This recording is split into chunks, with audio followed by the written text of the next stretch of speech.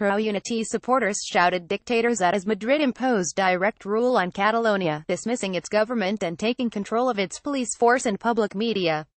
Carrying Spanish flags, Barcelona has been transformed into a sea of red and yellow as Spain is plunged into its worst constitutional crisis in decades. Spanish Partido Popular PP People's Party leader Xavier Garcia Albiol greeted protesters. Sacked Catalonia President Carles Puigdemont on Saturday called for peaceful democratic opposition to the central government's takeover of the region following its unilateral declaration of independence from Spain.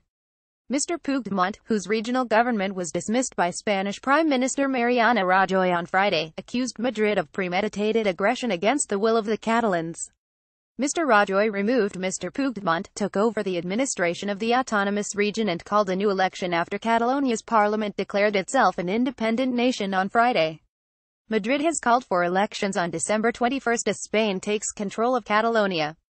Catalan independence parties are seen as losing their parliamentary majority in an election, according to a poll published on Sunday, though the wafer thin margin between the two sides predicts a hard-fought campaign to December's ballot. The poll was taken from last Monday to Thursday, just as Spain's central government was preparing to take control of the rest of the region, which then made a unilateral declaration of independence on Friday.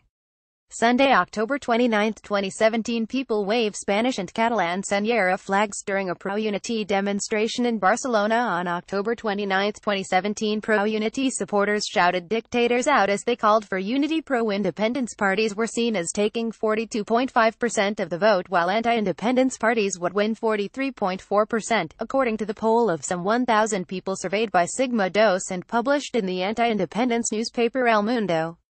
European countries, the United States and Mexico have rejected the Catalan declaration and expressed support for Spain's unity. Mr. Puigdemont signed the statement as president of Catalonia, demonstrating he did not accept his ousting.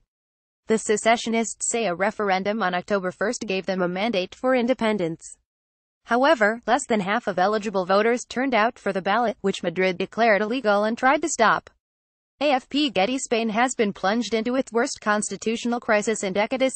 Dictators out. Protesters rage against ousted Catalan leader Carles Puigdemont. Getty. Thousands of people have called for unity. Opinion polls show that more than half of the 5.3 million people eligible to vote in the wealthy northeastern region, which is already autonomous, do not want to break from Spain.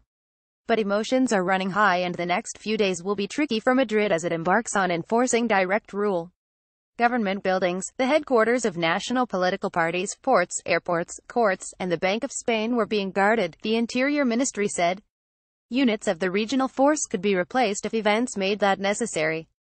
Catalonia's police force told its officers to stay neutral, a step towards averting possible conflict following doubts over how the Mossos d'Esquadra, as they're called, would respond if ordered to evict Puigdemont and his government. AFP Getty. Catalonia pro-unity supporters take to the streets of Barcelona. The force is driven by distrust between those for and against independence and also estranged from Spain's national police forces, Mossos and national officers have told Reuters. Some Catalan officers stood between national police and those trying to vote during the referendum. In Barcelona, thousands of independence supporters packed the Sant Jaume Square in front of the regional headquarters on Friday night, waving Catalan flags and singing traditional songs in the Catalan language as bands played. But there was no trouble overnight and the streets were quiet on Saturday. The main secessionist group, the Catalan National Assembly, has urged civil servants not to follow orders from the Spanish government and to mount peaceful resistance, while a pro-independence trade union, the CSC, called a strike. Former UKIP leader Nigel Farage has weighed in on the crisis, saying regions should have the right to self-determination. Speaking on Sky News, he said, "Whether the referendum was legal or not, I don't think you can stop in a free country people being able to express their own opinion." He called on the Spanish government and Catalan authorities to hold another referendum in Catalonia and agree beforehand that they would accept the result. He added, "People have a right to determine their own identities, their own nationalities. It's a principle that has been deeply embedded for hundreds of years in Western culture. It is a fundamental part of the United Nations Charter. And to respect that, you have to hold a full, free and fair referendum."